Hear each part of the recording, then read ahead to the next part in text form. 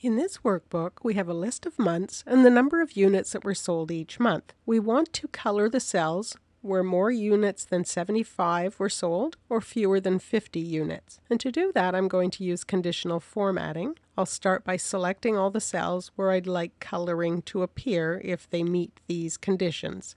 So with the cells selected, on the Home tab of the ribbon, I'll click Conditional Formatting. We want to highlight cells, so click Highlight Cell Rules, and we'll start with the ones that are greater than. It puts in a default value, which is the midpoint of these values, and instead of that, we could type 75, which is the high value that we want, but instead of typing a number here, we'll click on the cell that contains the number, and then we can change it easily later. That puts in an absolute reference to cell I1, and the default formatting here is light red.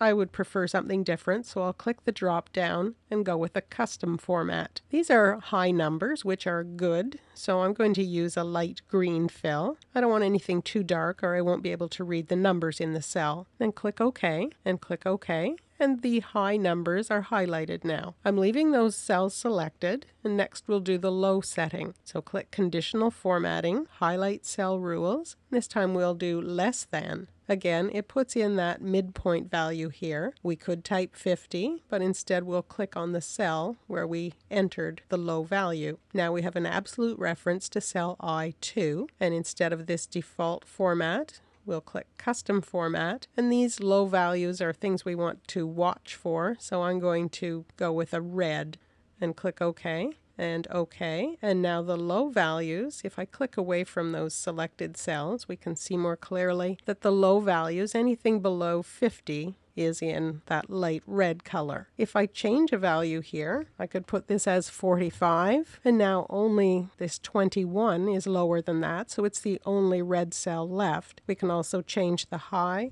Instead of 75, we could put 65, and now we have more green cells, or make it a higher number, and we have fewer again. So by using cell references with conditional formatting, you end up with a more flexible system that you can easily change when necessary.